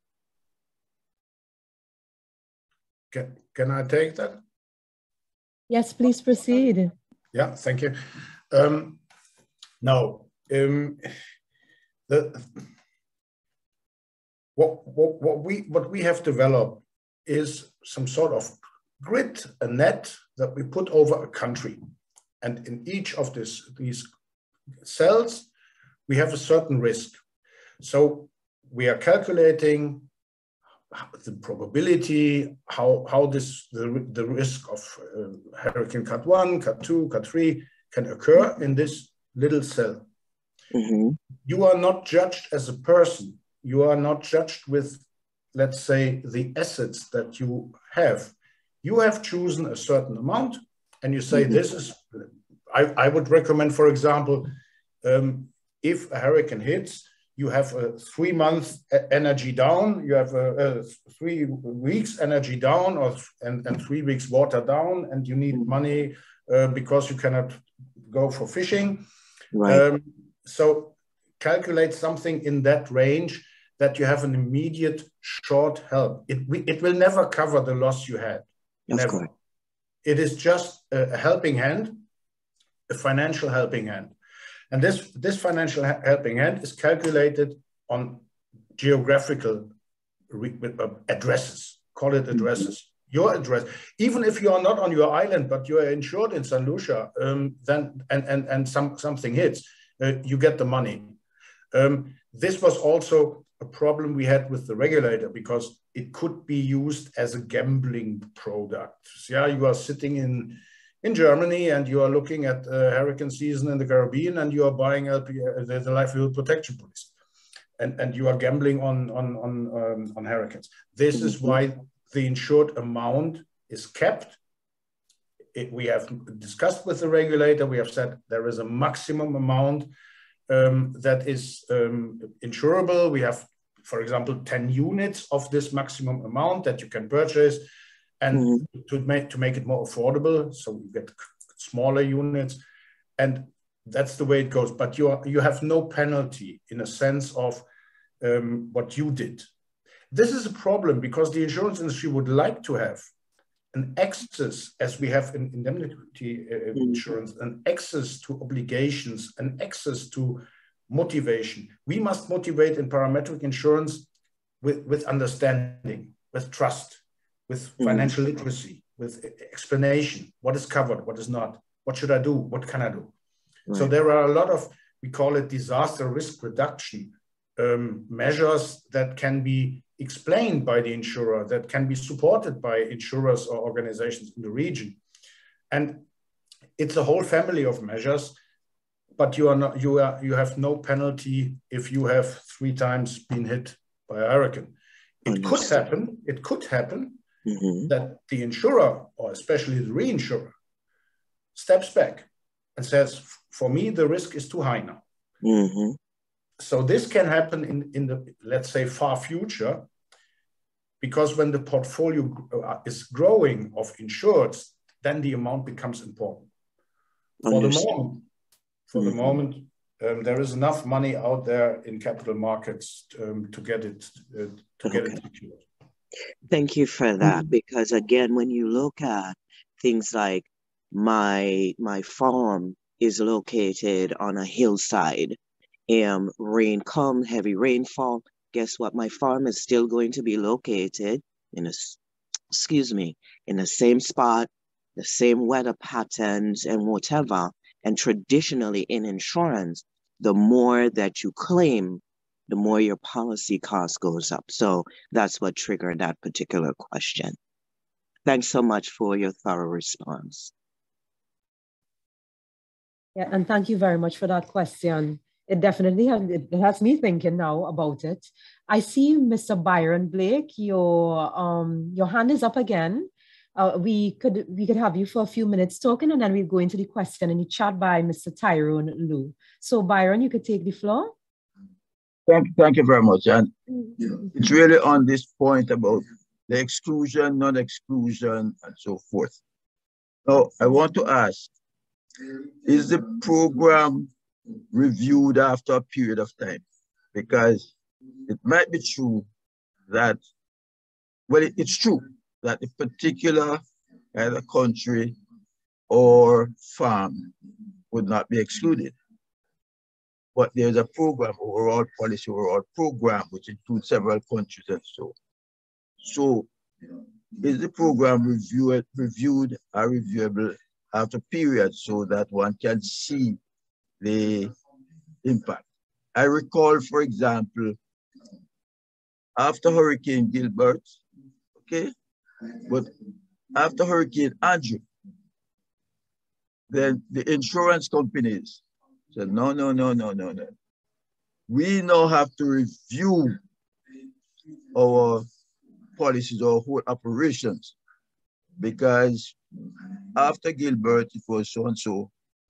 At Andrew, after that, we're beginning to see something else. So I'm asking whether this program or these policies overall, whether they are reviewed after a point in time to see whether their own profitability is still there.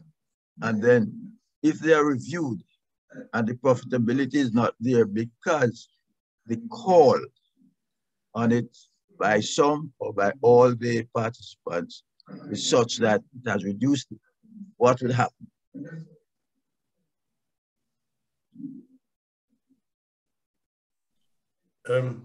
I take this one. Again, we are not in indemnification insurance. We are not in the standard insurance where you are, where the insurer has a punishing jar for each event. We are in an area where we are measuring the events, and we have one dilemma. We are all talking climate change, But climate change is not insurable. It's a long-term event, and no insurer in the world will insure climate change. What we can insure are climate change consequences. This means extreme weather events. And when you have a farm and you are exposed to all the risks that Liz has presented, the whole range, it's not only wind and rain. If you have specific exposure, take your parametric insurance on that exposure. You have on your risk, on your individual risk, at your location, and then you get a minimum payout that is helping you to overcome the famous 3 weeks, or sometimes it can be 3 months. Thank you. Thank you very much, Mr. Kohler. Very insightful. I would now go to a question by Mr. Tyrone Lowe. He asks, of CCRIF been embraced by private insurance company? Do they see competition? How can a group pursue the purchase of insurance for its membership? I note Coast is only in St. Lucia and Grenada. Is that an indication that not all territories have embraced CCRIF? For the records, I think the screen is great. All right, so I'll start from the bottom, go up. Yes, at this present moment, Coast is only in St. Lucia and Grenada, but we're actually working on rolling out Coast in several other countries starting this policy year. As I mentioned before, CCRIF policy year starts in June. One of the things that we had wanted to do and we try to do with our members is to access funding to support premiums, etc., product development.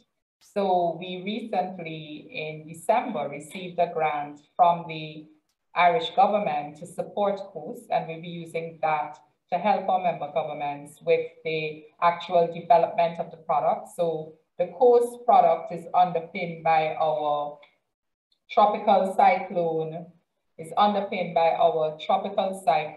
and our excess rainfall product. But to make it country specific, it requires data from countries related to the fishery sector. So we have to revise the model. A unique model is prepared for each country in this case. So we do have the rainfall and the wind data, but we're working on the fisheries data and so on. The World Bank has also been supporting us, supporting countries as well with the payment of premiums, etc. So just to say, it's not because the countries do not embrace it. In fact, we have as much as 12 countries expressing government's interest in getting the Coast product. So we're working on that. In terms of a group pursuing the purchase of insurance for its membership, I'm assuming that this is the LPP. But before we go into that, I'd also want to touch a little bit on Coast. One of the things that we're doing with Coast is, and in the case of Grenada and St. Lucia, is looking at sustainable financing mechanisms for Coast.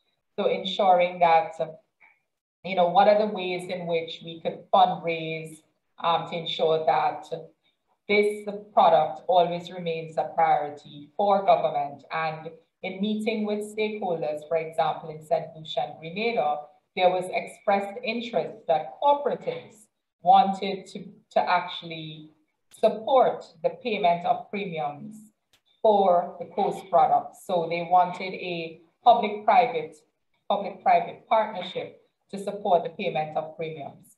Okay, with respect to LPP, we are in the process right now with Guardian Insurance Group as our new partner with this. We're in the process right now of getting regulatory approvals for both the individual policies and the group policies. As Dirk mentioned, we'll have individual policies where you can purchase and group policies where, for example, where a group, whether it's a cooperative, whether it's a community, whether it's an NGO, can purchase on behalf of their members. Once we launch the actual purchasing of the policies in the 5 member countries, it is something that that would be easy to do. How has the presence of CCRIF been embraced by private insurance companies? Well, it is embraced because what we offer it's not really in direct competition. It's not in direct competition with what they offer. And we have filled a gap that they have not been able to fill in terms of insurance for governments at the sovereign level and being able to respond to the needs of quick liquidity once a policy is triggered. And because we're a little different too, because we pool risk, right? We pool risk and we also segregate our two regions. So we don't have the commingling of risk between Central America and the Caribbean. So in pooling the risk, we're able to provide products that are even cheaper than if, for example, our governments sought to go onto the international reinsurance and capital markets themselves. The thing that we are actually, and just recently we had a training program with the banks in terms of even being able to provide parametric insurance, or the exploration, I should say, not of providing parametric insurance for bank loan portfolios, for example, because you see the impact, you could see the impact of private sector risk on the entire economy. If we have a significant event and individuals are not able to pay back their loans, you could have banks being significantly impacted, which in turn has an effect on the entire economy. So parametric insurance is also another way of supporting banks. So we have not had any conflict with the private insurance companies. And because of that as well, you would have seen where they embraced the LPP. For example, other than the Guardian Insurance Group, we've had discussions with other insurance companies who have found the idea quite innovative, and other kind of distribution companies like credit unions who have found the idea of CCRIF quite innovative. And so in short, no, we have been embraced by, there have been issues, with anything that is new and innovative and not always fully understood. So we've had issues around parametric insurance, why didn't we get a payout, or why did this all payout not enough? But through building capacity, raising awareness around parametric insurance, around CCRIF, how payouts are used, just looking at our whole M&E framework in terms of requiring countries to report on the use of payouts. Initially, there was some resistance on that. We're purchasing our insurance, why do we have to report? But part of it as well is that we're also heavily funded by donors as well who want to know. But even countries now are more appreciative to actually see how, to actually know and be able to report on how their investment in CCRIF has worked. So I hope I answered your question. Thank you very much. I definitely learned a lot from your presentation. So I hope that to Mr. Tyrone Lowe, I hope that you would have gotten the answers that you were looking for from Ms. Emmanuel. I would like to then now, as we seek to close up the session, take a question from Mr. Christian Herbert, and then we would get to the question by Aria Laidlaw, and then we would close the session. Christian? Right. I think in your presentation, Elizabeth, you would have breezed over the cost model and how the model was used as a micro-insurance model, but the government played a major role in terms of the rolling out of the funds and providing the funds to the vulnerable populations as we know it. I was just wondering if any consideration was given to that model and extrapolating it to the LPP, in the sense that the government could be the channel who provides support to the vulnerable populations, even if it is as minor as providing some of the policies for the most vulnerable in the region.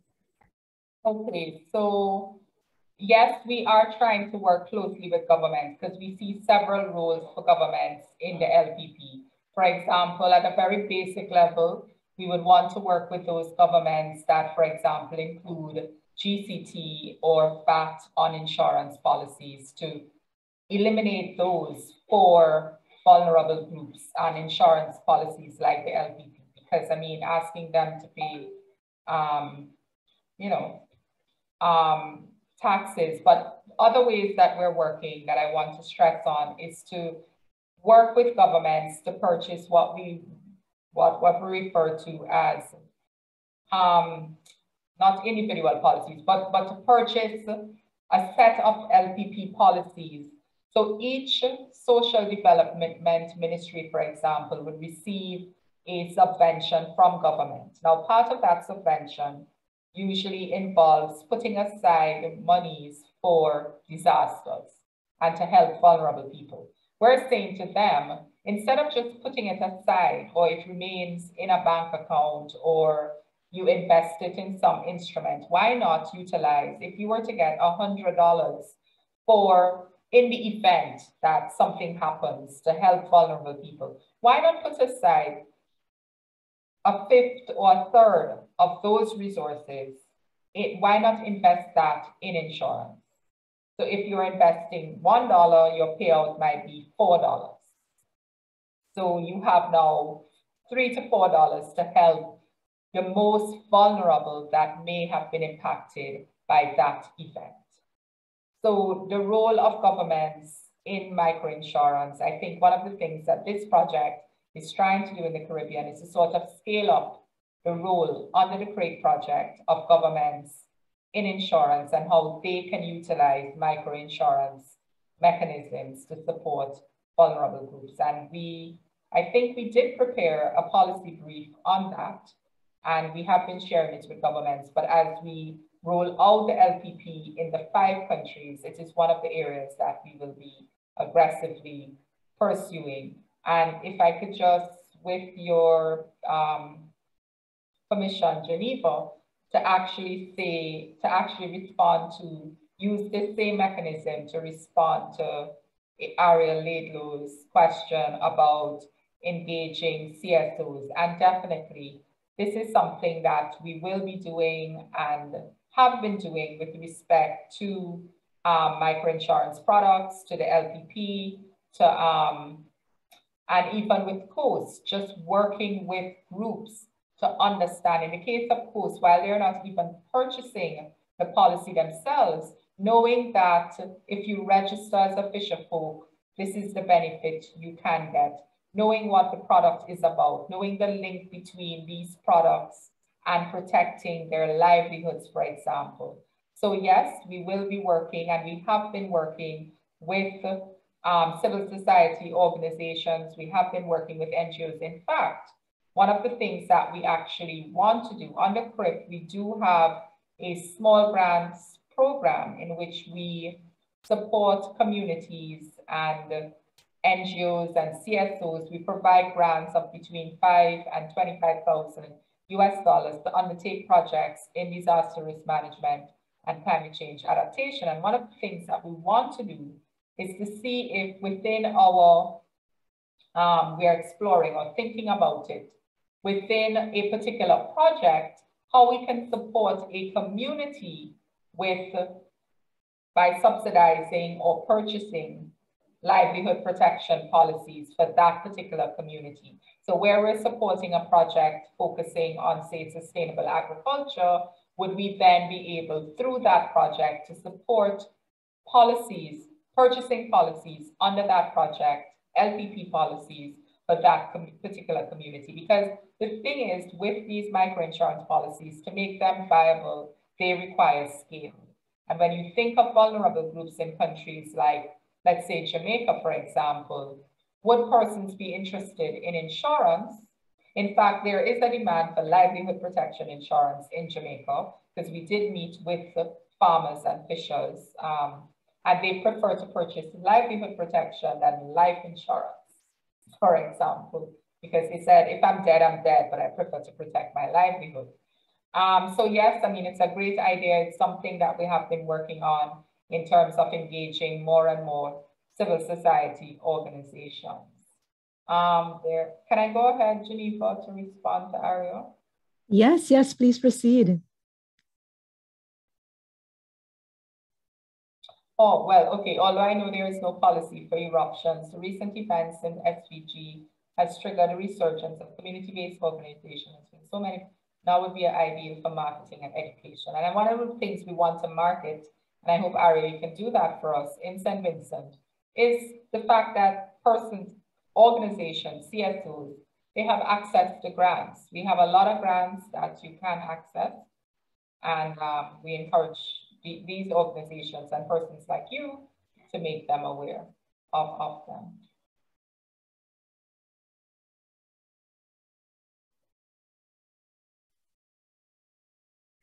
Thank you very much for all that insight. Thank you for the comprehensive response to the questions. Much appreciated, Ms. Emmanuel. Yes, I see Aria as well as thanking you in the chat. So thank you very much. Well, I would now announce that this is the end of the question and answer segment. It was quite an engaging segment, and I would hand you all over to Krista now, who would take over from here. All right, thank you, Geneva. I just want to offer Dirk and Elizabeth the opportunity to add some closing remarks. Anything that they want to say to the group before they leave. I would just like to give you that opportunity before I close the session. Dirk, you could possibly get us started. No, ladies first. Liz, please. Can you repeat? It just got slightly distracted. Can you please repeat? Sorry, Elizabeth. We're just giving some closing remarks. So I just wanted to give you the opportunity to say anything before you left the session. Oh, no, I just want to thank the CPDC again. And I don't know if I said it this morning, but just to also be so willing to accommodate us. I know this particular event should have been held in March. And it was really interesting that you were willing to shift it to accommodate us. So we thank you. I mean, we're always happy to share our message, to talk about CRIF, and we're really excited about microinsurance. So yes, we started off as providing insurance at the sovereign level, but, just being able to know that what you're doing is going to support people and people directly is something that we all work towards. I mean, we're all working towards, leaving no one behind, thinking about the most vulnerable in our populations first. So very excited by the prospects of microinsurance, very interested to see this project get to the scale at which we think it has to get to really benefit the people of the Caribbean. We are a best practice example for parametric insurance. I mean, we are the best parametric insurance facility, sovereign level in the world. We are considered a best practice. I think working with the Munich Climate Insurance Initiative, us working collectively, I think we want to be able to take another best practice to the rest of the world. So we are pulling out all stops to make sure that the LPP really gets the scale that it needs and really gets to the people that need it. I think we will also play a fundamental role.